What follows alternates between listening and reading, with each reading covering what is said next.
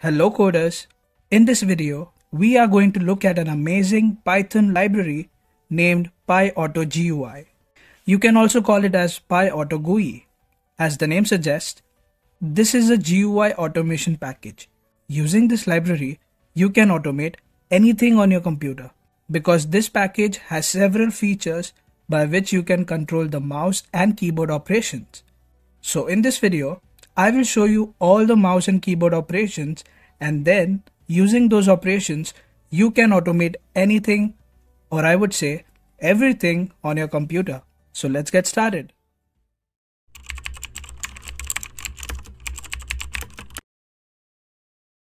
I assume that Python and VS Code editor is installed into your computer. If not, then you can download it. I have provided the links inside the description box. So now I'm inside my VS Code. I'll set the language to Python and I'll create a new file on my desktop. Done. Now you know that we are going to use the Python package named PyAutoGUI. So let's install it. I'll type pip install PyAutoGUI. Enter. I have already installed it. Next we will use this package and see how to control our mouse and keyboard. So to use this package, we'll import it. I'll type import PyAutoGUI. Now we'll start with the mouse operations.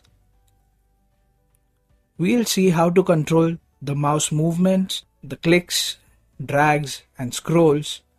See, the location on your screen are referred to by X and Y coordinates. The X coordinate starts at 0 on the top left side and increases going towards the right. And the Y coordinate also starts at 0 on the top left and it increases going downwards. So the pixel at the top left corner is at coordinates 0, 0. If your screen's resolution is 1920 into 1080, then the pixel in the lower right corner will be 1919, 1079, since the coordinates begin at 0. Not 1. So in order to know the screen resolution, there is this function called as size. Print PyAutoGUI period size. This is going to print the resolution of your screen. I'll just run this and show it to you. There you go. You see? It says size where width is 1920 and height is 1080. Now next is how to get the current coordinates of the mouse or the cursor. In order to do that, there is a function named position. I'll do PyAutoGUI.position and I'll print this, and now let's run this and you'll see the current position, the current coordinates of the cursor. So I'll keep the cursor at 0, 0 and I'll run this. So you see, it gives me X is equal to 0 and Y is equal to 0. That is the current position of the cursor. Now let me show you something. I'll do over here while true. I'm creating an infinite loop, and after printing I'll just put a sleep of 2 seconds. I'll save and now I'll run this. Now you see, you can see the cursor's position is changing. I'm moving my mouse. See, I went to the lower right and it came 1919. So that's how you get the current position of the cursor. I can also write it in this way. X, Y is equal to PyAutoGUI.position, because this function is going to return X value and Y value. I'll just type the comment, get resolution, get the current cursor position. Now if you want to check whether a given coordinate is present on the screen or no, so I'll say check if the cursor is on screen. To do that, there is a method called onScreen. I'll type PyAutoGUI period on screen and it takes 2 parameters, that is the coordinates X and Y. This is going to return to me true or false, a boolean value. If the coordinates are present on the screen, then it will return true, and if it is not present, then it will return false. You can see it's giving me true. But if I change this first parameter, the X value, to -1, it's not going to be on the screen, so it will return to me false. Now you're going to see some interesting functions. How to move the mouse. For moving the mouse, there is a function called move to. I'll type that PyAutoGUI period move to, and we have to pass the coordinates to this function. So this function is going to move your cursor to the coordinates that you will give. I'm passing 100 and 500, and I'll run and see. Let me just take the mouse little down so that when I run this, you'll see the mouse will appear at the position 100, 500. And there you go. We just move from here to here. Now there is one more parameter that you can pass to this function, and that is the duration. And I'll set it to 2 seconds, which means that the mouse is going to take 2 seconds to move to this position. Let's run and see. You see the mouse moved little slowly. It took 2 seconds for the mouse to move. I'll change it to 1 and check. See, this time it was quick. So now if you want to move the mouse cursor relative to its current position, that means currently wherever the mouse is, from there if you want to move towards left, right, up or down, then to do that there is a function named moveRel, which means move relative. And I'll say X is 500 and Y is 200.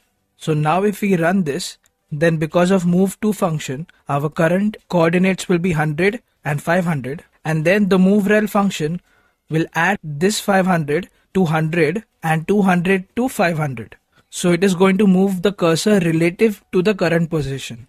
So then finally the cursor would be at X 600 and Y 700. Let's run this. You see, it went towards the left and it went little downwards, right? We can again pass the duration to this function. I'll just pass 1 second. Let's run again and see. You could see this time the cursor moving. By the way, coders, please do watch this video till the end, because I will be showing how you can use all these operations and try to automate something. Now, if you want to drag the mouse, that means, holding a click and moving, right? So if you want to drag your mouse, then there is a function named drag to. I'll type and show you. Again, same, you pass the X and Y coordinates to this function, and this time you can pass a button. That is, which button do you want to hold? So the button values are left, middle and right. These are the clicks on your mouse. Left means left click, right is right click. So it will hold the mouse and move to the coordinates which you have passed. You can also pass duration to this function. And as we saw, move to and move REL, similarly there is drag to and drag REL. I'll just type drag REL, PyAutoGUI, drag REL. Yes. Now we'll see the important function, that is clicking the mouse. How you can click the mouse? In order to do that, PyAutoGUI period click. That's it. This will make your mouse perform the click operation, and by default it will be a left click. I'll show you how it works. What I'll do is, before running the code, I will just move my mouse towards this file menu, and now I'll run the code. There you go. It just clicked the file menu. So that was click operation for you. Next is how you can double click. To do that, simply call the method double click. You can also do this by using the click method.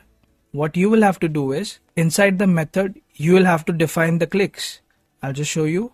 I'll comment this PyAutoGUI period click, and inside this method I'll type clicks is equal to 2. That's it.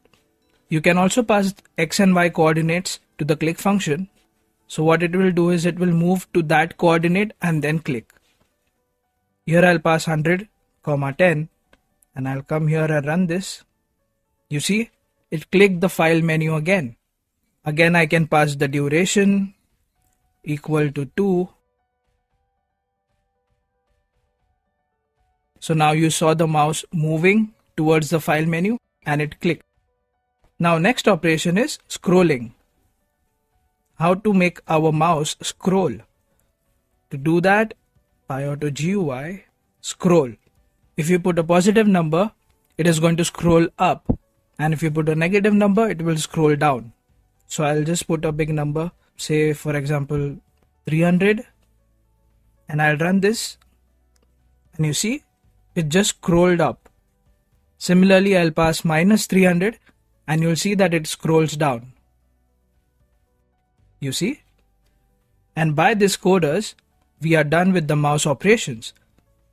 Let us move forward and learn some keyboard operations. I'll type keyboard functions. The primary keyboard function is named write. This function will type the characters in the string that is passed. So whatever you want to type, you can just pass inside this. Let's say you want to type hello. So you just have to type hello and maybe exclamation mark. Then this function write will just print this hello wherever the cursor is. And then I'll say write welcome to coding 101 with Steve. So this will type welcome to coding 101 with Steve. Simple, right? But there is one limitation in this function. You cannot press shift key or F1 keys, or you cannot perform the shortcuts. For example, Control C or Control V. So you cannot perform all these operations using write function. So in order to do that, there is another function called hotkey. To this function, you can pass the key names like this. Say if I want to perform copy, then what I'll do is I'll pass control and then I'll pass C. Similarly, I can do control plus V. And if I want to type a capital C, then I will do shift and C like this. And coders, by this, we have seen all the basic and important mouse and keyboard operations. So now I will use these functions and try to automate my notepad. I'll control my mouse and bring it to the search bar. Then I'll type notepad. Then I'll move the mouse to the notepad icon. Then I'll double click and finally type something. So let me show you how I'm going to do that. I've already done my trial and errors and come up with this code. Let me explain to you line by line what this code does. Firstly, it says move to X150 and Y1079. This is the position where my search bar is. So the mouse will come to the search bar, then it will wait for 2 seconds and then it will click so that it will be able to type. Then using the write function, I'm going to type notepad. So I will move the mouse wherever the notepad icon is. I did some trial and errors and I found that the icon was at the position X200 and Y200. And I've set the duration to 1. And then I've used the double click function by which I can open the notepad. And then I'll pause again for 2 seconds so that the notepad opens properly. And finally I'll write welcome to coding 101 with Steve. So let me just run this code and show it to you how this works.